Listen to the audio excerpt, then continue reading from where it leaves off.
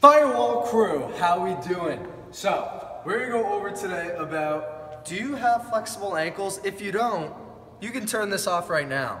However, if you do, we're gonna actually cater this to you today. And we're actually gonna go over how they're both a gift and a curse. You'll notice "and a curse" is in all caps because sometimes those flexible ankles are actually hindering us from our squatting ability. So, the optimal muscles we want to use in a squat are going to be your hamstrings, that muscle behind your thigh, and then your glutes, that booty. The secondary muscles are going to be the quads, which is the muscle in front of your thigh.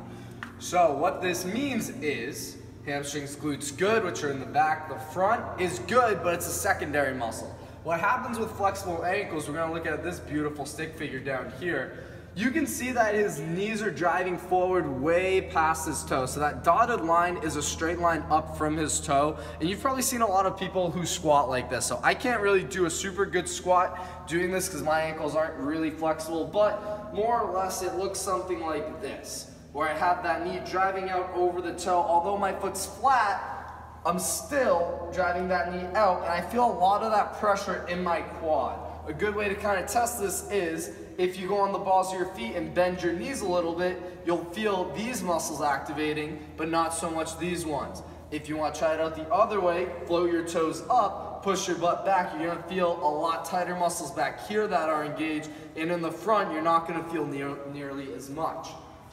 What we want to be doing is an air squat that looks similar to this, where the knee stays behind that toe. So now when I squat down, I want my butt going back like we always preach and sitting down in those heels. And you can see that the toe is in front of the knee, which is what we want. So how do we practice fixing this? To your, I think it's your left. Yes, your left. My right, you're gonna see this gorgeous box right here. Really good way to do this. I kind of think of it as squat therapy, which we used to do. We don't do it so much anymore, but I think this is a better version of it because your whole upper body has room to move. So I'm creating a wall right here. I'm getting my feet as close to this box as I can, and I'm gonna sink down to squat and avoid my knees touching the box.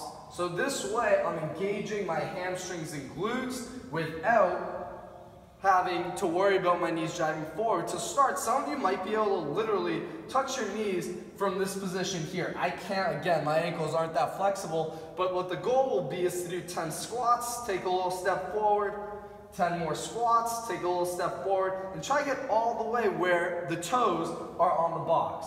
Again, if you're squatting like this, it's not wrong, it's just not optimal. So that's how we're going to get better at squatting if we have those flexible ankles. Might not have been something you thought of before. I hope you can take advantage of it. Use this box before and after classes, and we'll get better at squatting.